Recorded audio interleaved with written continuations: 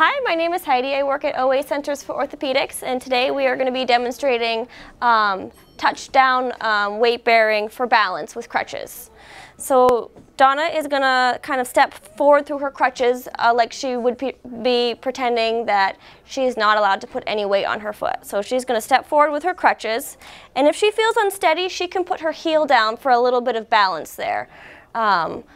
Pretend like there's an egg underneath your boot and you really just want to be very careful and just use that heel for balance.